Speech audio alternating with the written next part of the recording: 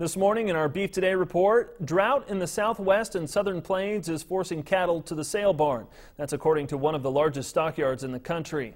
The Oklahoma National Stockyard says it sold 13,000 head of cattle this week. That's 50% higher than what it normally sees this time of year. Stockyard leadership says what's causing the surge is the ongoing drought.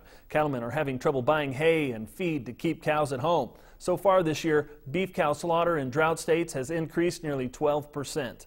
In a much different situation in Tennessee, beef cattle farming is big business. Researchers at UT are looking for the best forage for cattle so ranchers can produce high-quality beef. In this report provided by the UT Institute of Agriculture, Chuck Denny says the goal is to grow quality hay in the hot, dry month of summer. There was a time in cattle farming when you just turned animals loose to eat whatever was green and growing in a field. Today, a good beef producer knows better than that.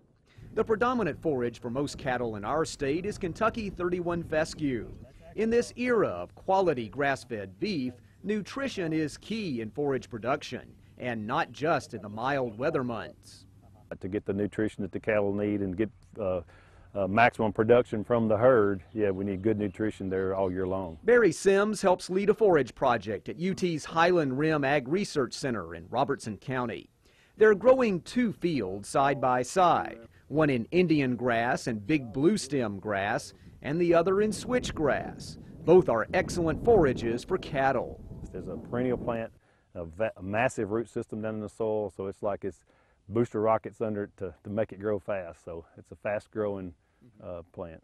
UT Ag researchers want forages that are high-yielding, but also heat and drought-tolerant. But the reality is what you are is you're a grass farmer, and the way you're selling that grass is through that animal. UT's Dr. Pat Kaiser says cool season grasses like the Kentucky 31 fescue go dormant as the days get hotter. But the bluestem and switchgrass can be grown during summer's roughest patches.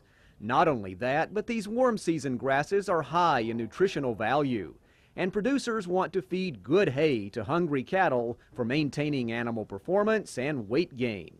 We're seeing gains on bluestem of 2 to 2.5 pounds a day during hot, dry summer conditions on steers, and a comparable number for steers on switchgrass is about 1.8 to 2 pounds a day.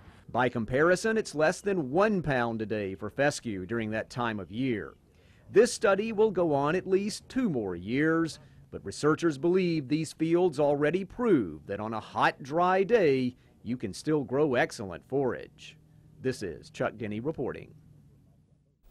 Thanks, Chuck. You can get many more updates on the beef industry, including market and production information from our partners at beeftoday.com.